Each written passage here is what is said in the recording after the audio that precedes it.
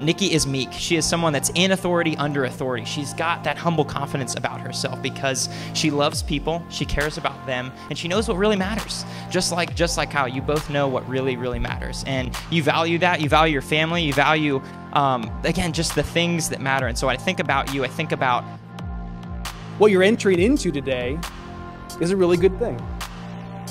Because the union that you are about to enter into was created by God Himself. Your marriage is a good gift from your good God. Amen?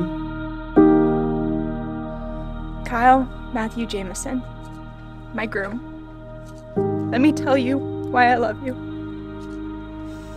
You are my favorite Scrabble partner and opponent. Euchre partner, British baking show watcher, my travel buddy, the best audience for my cheesy jokes, and my favorite person to laugh with.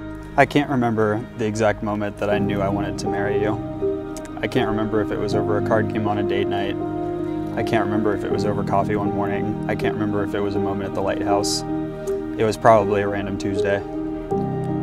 What I do remember is the way you have readily loved and cared for me and for others. I remember your tenderheartedness and your grace. I remember the way you make me laugh. All of these things I love and cherish about you, and I cannot wait to spend the rest of my life experiencing and remembering you forever. I can't remember when I knew I wanted to marry you, but I am certain that I want you now and forever, my bride. I love you so much. It says this, "For where you go, I will go, and where you lodge, I will lodge. Your people shall be my people, and your God, my God. Where you die, I will die, and there will I be buried. May the Lord do so to me, and more also, if anything but death parts me from you." Ruth's proclamation here beautifully displays a kind of love and faithfulness that assures us that there is a love out there that is able to be depended upon. It's the same kind of love and faithfulness which at its foundation of these vows that both Kyle and Nikki are about to take in order to enter into the sacred covenant of marriage. When you pray to God for a man to come into your daughter's life, you want one that's strong, patient, loving, kind, strength and character, and most of all has a heart for the Lord. We saw these qualities pretty early while we were getting to know Kyle. I've seen him live these out over the last couple of years with his relationship with Nikki and as it's grown. And knowing Matt and Monica, as we've gotten to know them, it's not surprising Kyle's the man he is today. So Nikki is full of so much wisdom, and God uses her way with words to speak truth into others' lives. The same is true of Kathy, her mom. She knows the questions to ask to make you dive deeper into how you're feeling, and she points you towards the Lord with scripture. Like her dad, Mike, Nikki loves to serve others. Mike makes people feel so welcomed in their home. You can't go 5 seconds without him offering you one of his delicious margaritas. I didn't know what a real margarita tasted like until having one Mike made. The funny thing about raising a daughter, you're the first male relationship you will have. You will love her first, and if you're blessed, she will love you back. I love you so much, daughter. I'm honored to be your father. See, open under. Our relationship will continue to grow, and I'll do my best to cherish every moment. Even though I was always the annoying little brother to you, but you never ceased to be there for me. I know you would take that same patience and grace in your marriage. Nikki, I've never seen Kyle more happy than he is with you. I also never got to see much of Kyle when he got to college, so thank you for bringing him back home. Mom really appreciates it. I can't wait to see what all God has in store for you two. I'm excited to have you as a sister.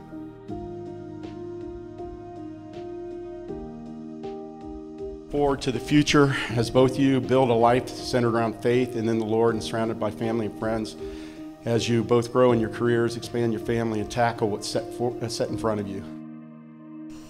You are my confidant, my encourager. You are my best friend.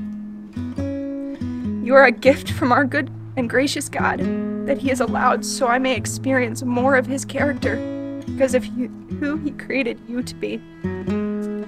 I know more of our Father's steadfast love and pursuit of our hearts by the way you have faithfully pursued and cared for my heart. I know more of the Lord's patience because of your patience in waiting for my head and heart to get on the same page. I know more of the Lord's humility in laying down his life for us because of your humble sacrifice and service to everyone around you. I know more of our God's kindness and joy by watching you with Anya. And always saying yes to playing with Emma. The girls love you, which makes me love you all the more. And I know of the Lord's comfort and care as you held me in your arms and stood by my side as I grieved and continue to grieve the loss of John. From that moment on, I knew you would always be my partner. You're the love of my life. I'm so excited to be your wife. I'll see you at the end of the aisle, Bubba. Forever yours. When I think about what that means coming together, a contentment, a meekness, this humble confidence that both of you have, the personal relationships, all of the things that you guys have prioritized, you're not the same person, but you prioritize very similar things. You know, you put Jesus at the head of your life, you put people at the head of your life, and so you're set up to live a life full of loving God and loving others. And what more could you ask for?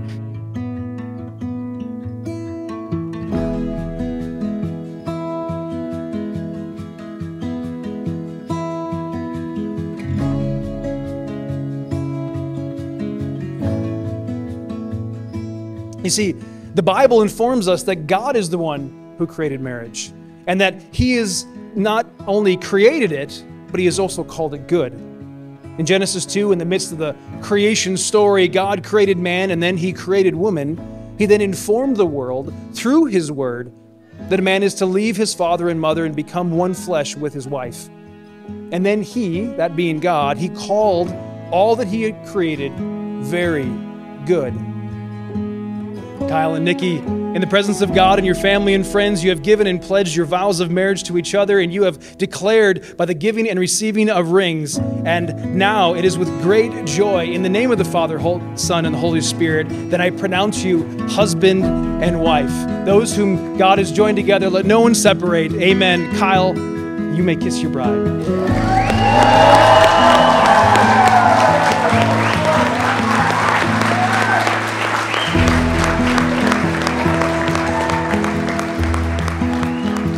It is my honor to announce Mr. and Mrs. Kyle Jameson.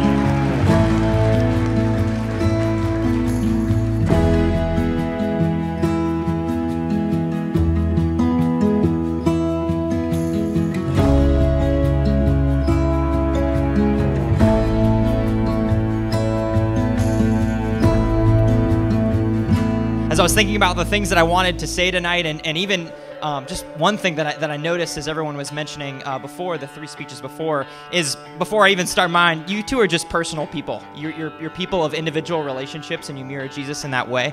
And I think that that's reflected in the people and the relationships in this room. So everyone knows Kyle is the kindest, most thoughtful person. Even if you're Nikki's aunt from out of town and tonight was the first time you met him, you probably left the conversation thinking, man, I gotta do better.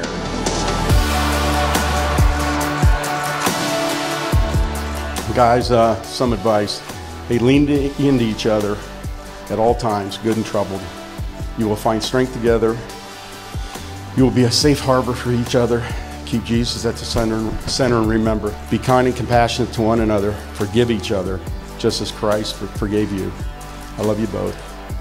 Everybody raise a glass. Raise a glass. Let's toast Nikki and Kyle. And Kyle actively chooses day in and day out to care about the things that matter most and care about the people that matter most. And so when tough times come, as I know they have and as I know they will, especially in a marriage, he's there and you're able to be there for the people that need it most. And in response, I know that people are there when you need it most. And that's what matters. And so I want KJ to know that so bad. I want you to know that so bad because you have made a difference in my life and I'm a better man for all of that. So thank you. I am so thankful that we have you to support Nikki. You've stepped up to help in so many moments where we should have all been able to be there, but we couldn't. Your heart, your joy, your kindness, everything that you bring to us, we're rough around the edges. We need a little bit more Kyle in our life. And so, thank you. I'm so proud to say that you're the uncle of my children, the partner to my sister, not by blood, but I'll take you no matter what. So thank you. I love you both so much, and I'm honored to be part of your day. So. I am so excited for the adventure that is marriage that you're going on. I know that Pickerington or wherever else you guys end up living is going to be better for it. You guys are community people. You foster that. You care about people, and you cared about me and so many else in this room, so many others that are in this room. So I love you both. I'm thankful for you. And so again, with the drink that I don't have, just like Madison, I'd like to propose a toast to Kyle and Nikki.